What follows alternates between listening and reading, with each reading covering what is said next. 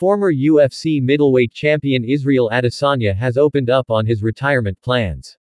The Last Stylebender is in a bit of a weird spot at the moment.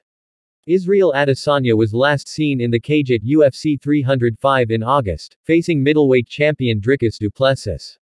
The bout was the former champion's first, since suffering a shocking decision loss to Sean Strickland last August. In Adesanya's absence, Stillknocks won the gold. While Israel Adesanya had a lot of success against the South African, he was taken down and submitted in round 4 by du Plessis. Following the loss, the former champion revealed plans to fight on.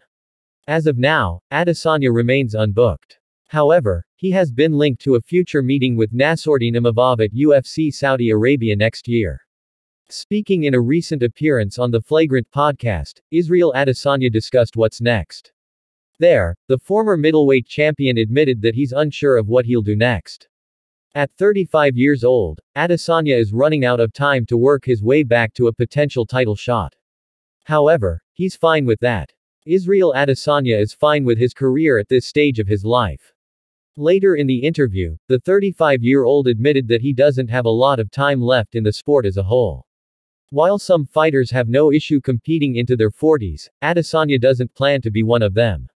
I've said this already, with what I've already done in this game, a lot of people don't even get to the belt, get to the UFC. Israel Adesanya stated in the interview. I've done it twice. Still the only two-time UFC middleweight champion. If what I've already done won't make me happy, what will?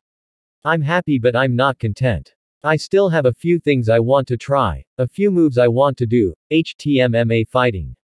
He continued, you've got to break up with fighting before fighting breaks up with you, when will I?